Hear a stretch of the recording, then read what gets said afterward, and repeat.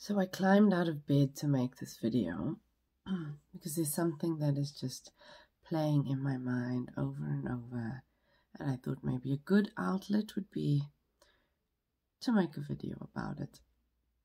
I started my first yoga intensive instructor's course today, and it was tough. I did not expect that level of difficulty, and initially it was a little deterring, but after I came home and had a nap and had a little time to reflect on it, I started to see it as an opportunity for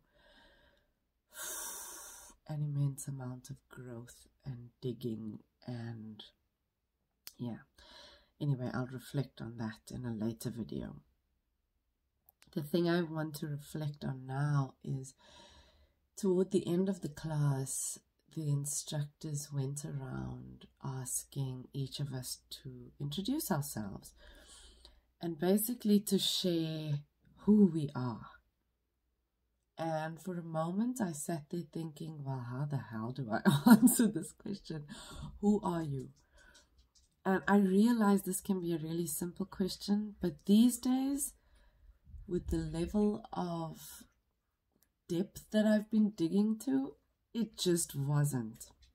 And I was like, okay, well, what do they want? My name, of course, maybe where I'm from, what I do, maybe, how long I've been here. I had no idea where to begin, so I thought, let me hear what somebody else has to say and I'll respond in a similar way. Turns out I was the first person to go. So I said, my name is Simone. I live in Ulsan. I have 2 dogs. I moved to Korea about 5.5 years ago. And I'm really glad to be here. And that was it. Because I mean, who are you? Who are you? So if my name is stripped away, does that mean I cease to exist? Or that part of me doesn't exist anymore? I know I'm going really deep with this, but these are the thoughts that are running in my mind right now, and I'm in bed. And I hope that after making this video, I'll be able to get some peace and sleep. Tomorrow's another morning, early morning. I mean, who are you? If a relationship with a boyfriend ceases to exist, I'm John's girlfriend. That relationship ceases to exist. Does that mean I cease to exist? I'm a master's student. If that ceases to exist, does that mean I cease to exist? And it was just, I couldn't sit there and say I'm love and light. Because I don't know who else has dug to these depths, has explored the side of themselves, and I'm like, this is a new environment. Let me enter slowly. But I mean, that's essentially what I wanted to say. I was like, I felt the love flowing out of me. I know there's a whole lot of love going on inside of me. I'm love. I must be love. I must be made of a whole lot of love. There was the light shining out of my forehead that I knew without a shadow of a doubt was inside me and outside me and was me. Do I say I'm light? No, I'm Simone. I have 2 dogs. I live in Ulsan. I moved to Korea 5.5 years ago. It was the shallowest response I ever could have given, because I knew it didn't really reflect me. It didn't reflect who I am. But I couldn't begin to start to unpack that. If I start to unpack that, or if I even say it, I have to explain why I'm saying it. We did not have time to get into the why. But it was just a really interesting moment.